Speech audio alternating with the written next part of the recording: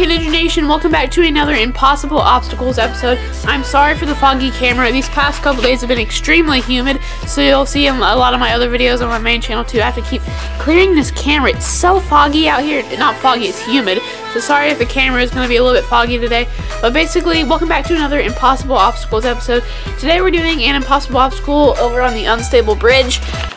Maybe the impossible obstacle should be cleaning this camera and not getting it so foggy. I mean, seriously, this is how it looks sometimes. So for this obstacle today, basically we've got the unstable bridge right hooked up here. Basically, I'm gonna hang on there, pull myself up, and then turn 180 degrees, jump the other direction, and hang on it. If you don't know what I'm talking about, so foggy. If you don't know what I'm talking about, I'm gonna show you here in a second, and then I'm gonna see how many 180 degree turns I can do. It's gonna be really interesting. Let's get to it after I clear this camera for the 10,000th time. So let me show you basically what I'm trying to tell you. Basically, I'm gonna hang on it one direction, just like this, and then I'm gonna pull myself up and turn around just like that. Basically, if you get the idea, hang on it, pull yourself up, and then jump, turn around the other way. Your feet cannot touch the ground. So let me get a couple close-up shots of what that looks like so you guys can get a better idea of what I'm going to be doing today.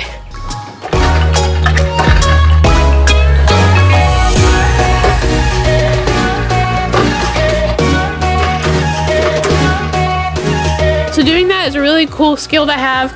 I just learned how to do it. I taught myself about a month or two ago, and it's really cool.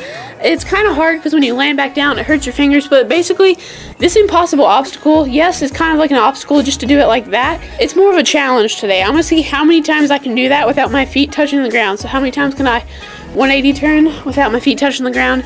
It's going to be interesting. It's going to be foggy and humid, so I'm just going to see how many times I can turn 180 degrees. And that's kind of the impossible obstacle challenge for today. It's more like an impossible challenge, but still. Alright, so I think my record is like 3 or 4. I'm going to try to get to like 5 or more today. The impossible obstacle challenge. Let's do it.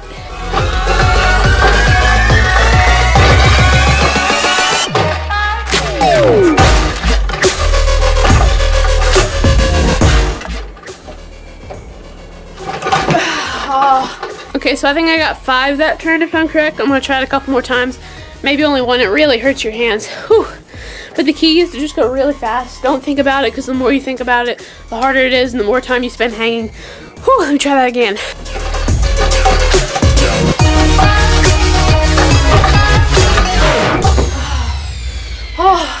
Alright guys, I'm already tired. It's really humid out here. I think I did 2 or 3 that time. It's really hard. I think my max is 5. Guys, if you enjoyed today's impossible obstacle video, go check out the playlist full of them on the screen. I've done a couple other ones, and some more videos will be on the screen too. But if you enjoyed, smash the like button, and more videos coming soon. No, but seriously, to show you how humid it is out here, this is my tablet. Listen to that sound. That's all humid water on there.